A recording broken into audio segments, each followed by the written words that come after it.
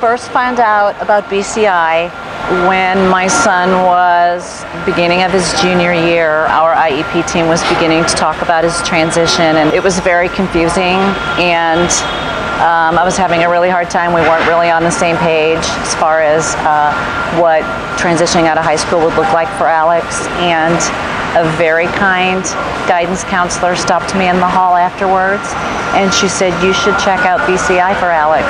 So, we talked it over, and we started coming, and we did several tours here. And next we brought Alex here, and it seemed to just naturally flow into the right thing for him. I think when he took the tour, I think the most impressive thing is you just see the people out here, and they're just happy.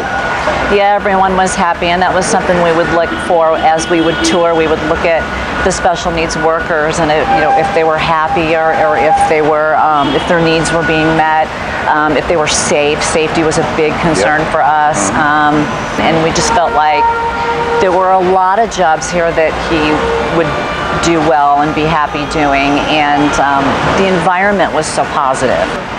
Tell what line do you work? What kind of work do you do?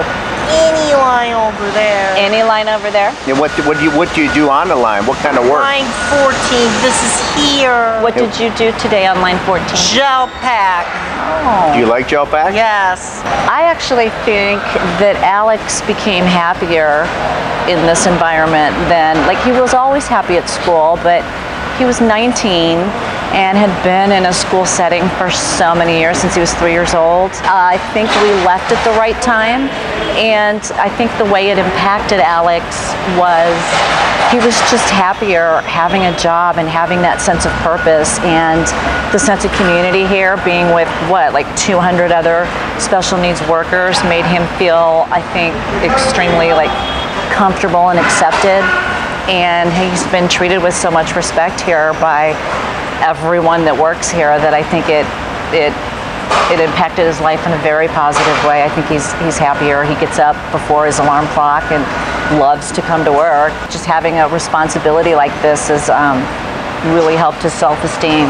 I think he's matured a lot just by, when he's in a school setting, he only had people within 2, 3, 4 years, but here he's got people 60 years old to age 18, so he's getting into society now. He's also giving back. I mean, he's actually, rather than us, get him a daycare or something like that, he's actually giving back to society. It actually helps everybody, from an economic standpoint too, which is huge. And his self-esteem's definitely boosted. He likes to work. Definitely helps his self-esteem. He's good at it, but he's got limitations, that communication difficulties, which this is a very well organized situation. They have job coaches, so he's safe, and he can actually feel comfortable and move on. He's moved on many different jobs since he started. So he's done he can grow it out, and he doesn't get bored. So, although he likes routine, so it works perfectly. It does, yeah.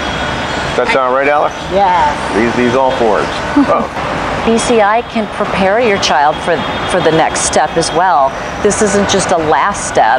This is like a stepping stone for many people. Many people find competitive work after this, and it's a great place to go from high school. Alex has learned a lot here. They're always working with him and teaching him as many skills as they can, and want to prepare him in any way they can, if he can someday do competitive work. So what I would say to parents is that this is a very, very good thing to come and just at least check out, to know if you've made the right decision, or to help you make the right decision. He's been here 2 years. We're excited to see what he's doing another 5, 10, 15, whether a skills center, wherever he goes, We'll just take it one day at a time. It's working so well for him now that we're just gonna keep putting one foot in front of the other, and Alex he'll show us what he wants. He'll show us the way. So.